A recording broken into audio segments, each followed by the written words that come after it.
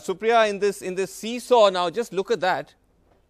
NDA has surged ahead. They're now at 125. So they're now actually 3 above the halfway mark. MGB is slipping, and that's one of the reasons, Supriya, the Congress is actually seriously underperforming. You're only leading in 21 of the 70 seats you fought, and questions will be raised whether you should have even asked for that many seats, and whether your leadership once again failed to run the strong enough campaign that you needed to.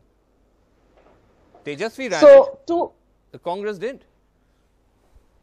So, 2 quick observations. I'm going to wait for the final tally before I really give my verdict as far as how we should have done and not done.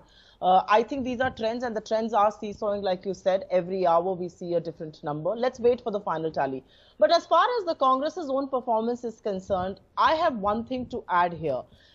When the Mahagathbandhan is being assessed, we need to be assessed together, just like you assess the NDA together.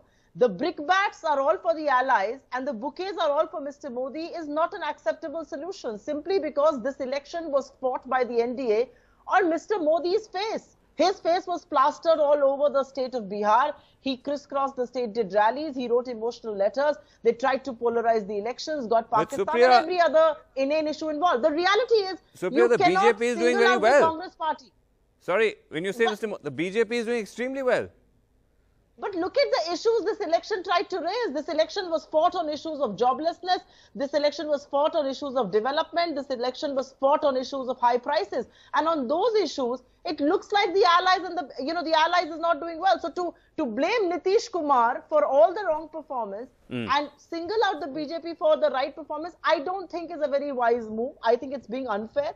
To the larger numbers that are going to come, let's wait for these numbers. I still don't accept that this is going to be the final tally. The final tally will be far more favorable to us, because I saw in the state of Bihar people favoring issues that we raised. The BJP did try and polarize the campaign. There is no doubt about it. Okay.